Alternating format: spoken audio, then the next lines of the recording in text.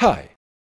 Talking about the proper JIRA implementation without discussing workflows is just like talking about the football match without any rules.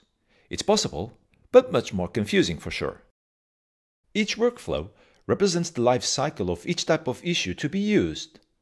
It can be more or less complex, not only due to its own nature, but also because of what may or may not be relevant to include in the configuration. Still, with more or less complexity, it's of paramount importance that you dedicate enough time to define and configure the workflows that best serve your needs. Throughout this video, I will share and describe what I believe to be a good solution for some of the most important workflows when using Agile software development in JIRA.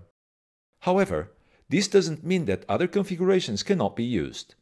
Not only they can, but they actually should be encouraged.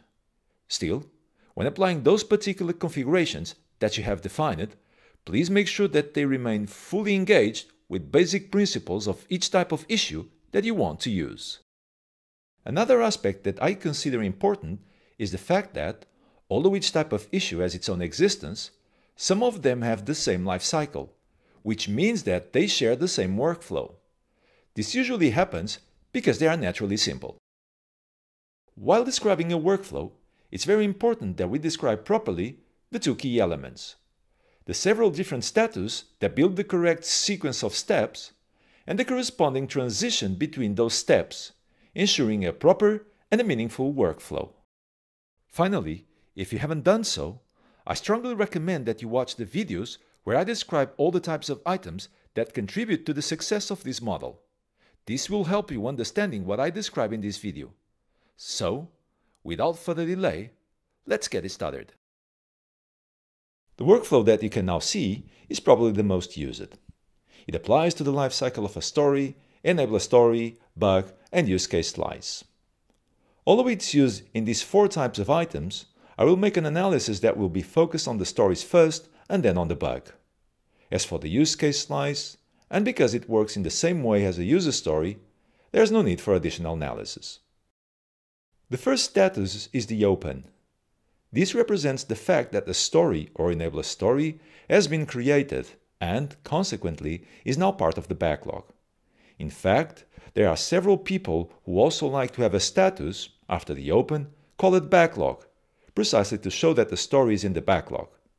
However, and while using a Scrum board, from the moment you create a story, it will automatically be part of the backlog. So, because of that, I really don't see the benefit of this approach. The next step is to start working on the item. That's the name of the transition, which is displayed in the transition button of your story, that allows to proceed to the in progress status. This happens not when the team assigns an item to an iteration, but instead when it actually starts working on it. In other words, when the team starts tackling the subtasks under that particular story. You might wonder, why shouldn't we put the story in progress when we assign the story to an iteration? Well, because I usually assign the stories in advance to the several iterations ahead in order to have a properly organized release plan.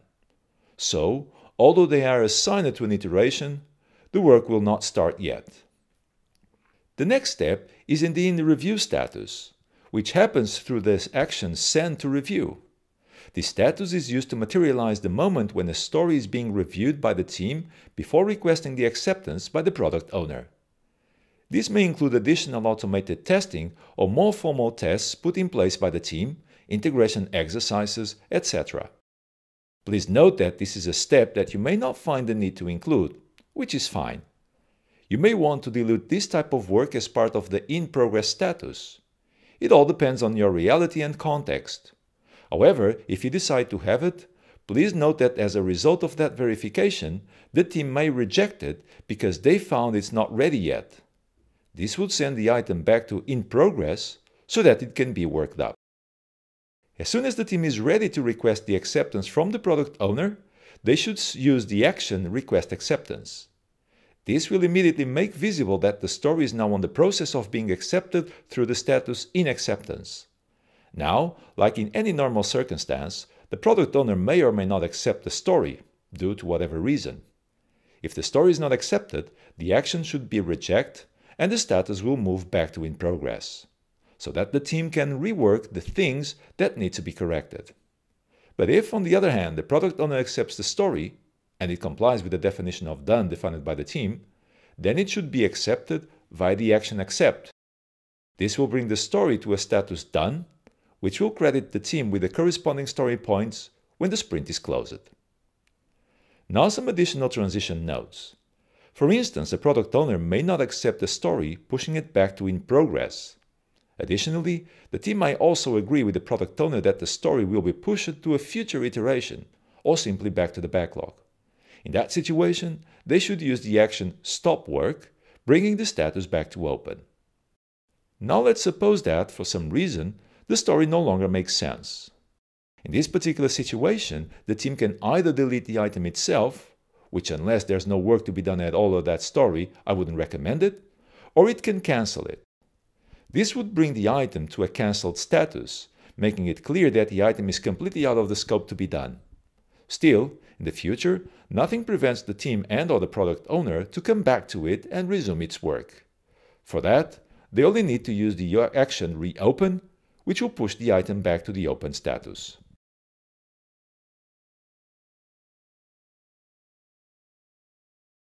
Now let's take a look at the same workflow from a bug point of view. You will quickly see how it actually applies perfectly. When a new bug is found or created, the status obviously becomes open. What happens next, and just like a story, it will be waiting to be worked on by the team. In other words, waiting to be put in progress. After the work is done, the bug should also be reviewed internally by the team before sending it to the product owner for acceptance. In this case, the bug goes to in review, and if everything goes well, it's pushed to an acceptance. Now, just like a story, the team may also find that it's not ready to be sent to acceptance, which means that will be rejected and will go back to in progress. Supposing that the item was okay, it was pushed to acceptance, keeping the status in acceptance. Once again, just like the story, it can be rejected by the product owner. He sees that the bug is not solved, pushing it back to in progress. But if the bug is now correct, he can then push it to done. As you may guess, all the remaining possible actions behave in the exact same way as for the stories, because the bug is just like another work item the team needs to deliver.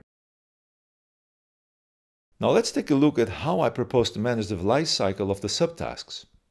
As you can see in the workflow, is actually quite simple. A subtask, when created, it's born with the open status. This means that it has been identified and it's visible, although it's not being worked on. A main source of subtasks is the iteration planning. As soon as a team member starts working on a subtask, then he should just use the start work action, which will push the status to in progress. This will make clear to everyone, especially someone outside of the team, that someone is working on that task. The last status of the workflow is done. This means that the subtask is completed and the person is ready to move to the next one. This status can be achieved via the action complete work. Please note that I've just used these 3 steps because subtasks are supposed to be small atomic things that should not take more than a day to complete. Additionally, because subtasks can have different natures, the workflow can become quite complex if you try to cover the several different exceptions that you may get. If you are part of a Scaled Agile initiative based on the Scaled Agile framework, I propose to use this same workflow for the PI objective. It's actually quite straightforward. When a PI objective is created during the PI planning, the status goes obviously to open.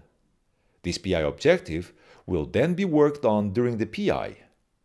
This means that as soon as the team starts working in that context, they should update the status to in progress. Finally, by the end of the PI objectives will be evaluated by the business, closing the cycle after the inspect and adapt session. This is the moment where the status should be updated to done, since that particular PI objective has completed its life cycle. The next workflow that I'm going to talk about is the epic. This is also one of the most important ones, since it reflects the life cycle of a business or enabler feature, which is the result of several stories, enabler stories, etc. all together. The first step that we have in the workflow is given by the status funnel. I really like this because it represents a big funnel where all ideas for epics are more than welcome. Instead of tossing them away immediately, we register them in a place so that later we can decide what to do. The second step is indeed to decide which epics to grab from the funnel and dedicate some time to analyze them to determine how relevant they are. To do this, the epic should progress to the analyzing status via the action Explore. This will be the moment where business will evaluate the pros and the cons of investing in that particular epic.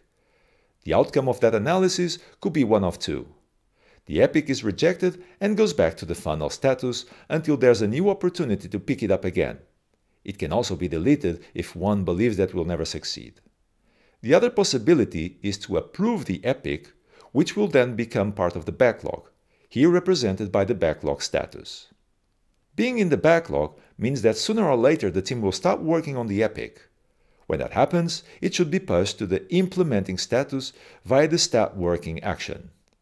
However, it might also happen that, after some time in the backlog, someone decides that it no longer makes sense to deliver that epic. This means that, via the cancel action, the epic status is updated back to the funnel status, so that maybe in the future they may pick it up again. When the teams complete the implementation of the epic, it's time to validate it. For that, the team should request validation, putting the epic into the validating on staging status. This means that the epic is being fully integrated, if needed, and being deployed to be validated by the business as a whole and not as a set of individual stories. This can happen as part of an iteration review, for instance. Since it's being sent for validation, it means that, once again, one of two things will happen. The epic as a whole is rejected and sent back to the implementing status so that the team or the teams can work on that. This may be because it didn't comply with the acceptance criteria. The other possibility is the epic being accepted and then sent to production, where it will transition to the deploying production status.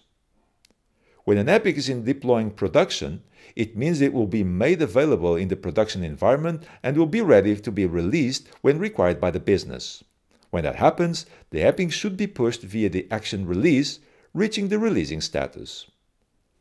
When an epic is released, it will be finally assessed by the final users, which should allow the business and the team to collect information about successful and valuable is the epic. Based on this information, the business should then decide if they should continue to develop and improve the epic or they just stop it. If they decide to continue, they should call the action persevere, which will bring the epic back to the implementing status. On the other hand, if the business decides that they already have all the required value from the epic, they can complete it, putting the status to done. And that's it when it comes to the epic workflow. Program, solution, and portfolio epics. They all represent a sort of container for a significant development initiative that captures the most relevant investments. Because of that, they all have the same principles, which means that they work in the same way, at least from a cycle life point of view. The starting point is the funnel. Just like I described it for the epics, the program, solution, and portfolio epics also have a placeholder for all potential good ideas. They may originate as a strategic concern or ideas coming from the teams that deserve portfolio consideration. Usually a short description about the idea is enough for it. The next step is the reviewing status, and it can be achieved via the action request revision. The portfolio, solution, and program epics that come to this status deserve some additional investigation, although the investment should be small. To help with this investigation, some key information should be provided, like the description, the business outcomes, and the leading indicators. Fields like WSGF should be used in order to prioritize the most relevant epics, since it will be based on the WSGF that they will proceed on the analysis status. This can be done via the request analysis action. Of course, if you decide to reject the epic, which will make it back to the funnel for future assessment. You can also decide to delete it in case you clearly understand that it will never be implemented.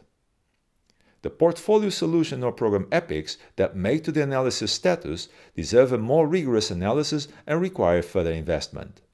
This usually includes activities like definition of a minimal viable product, cost estimates for an MVP, and the anticipated scope of the entire epic, a go-no-go decision by management, etc.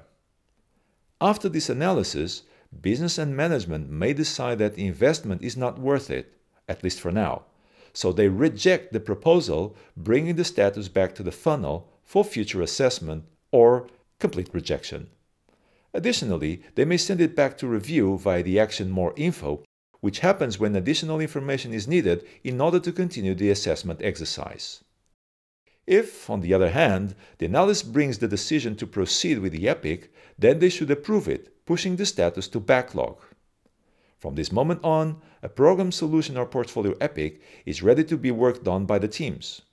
Needless to say that the items with the highest WSGF are the first ones to be tackled. As soon as there is team capacity to start working on the epic, this should be pushed to the implementing status via the Start Working action. The implementation can be tracked via the progress of the corresponding child epics. If necessary, the teams can hold the implementation of the portfolio solution or program epic. This can happen for several different reasons, including a change in priority, for instance. If this is the case, the epic should be sent back to the backlog status via the Stop Working action. The final status is done. There are a couple of reasons to have this epic marked as such. One is when the business agrees that they have already achieved all the value they wanted for the epic. It's completed. Another reason can be the fact that the business decided to drop the epic as it is and pivot towards another direction. The epic is also marked as done, even if some of the child items has not been completed. In the future, if the business decides to resume the work of the program solution or portfolio epic that was with the status done, they will move it to implementing via the action Resume Work. So, as you could see, there are some key workflows that you might want to set up straight away from the beginning. This means making sure that not only everyone understands them, but also agrees with them, which sometimes is indeed the hardest part. As I described in one of my next videos about the perfect Scrum board, the proper setup of the different workflows has an impact on the clarity and visibility of the progress of the work being done by the team.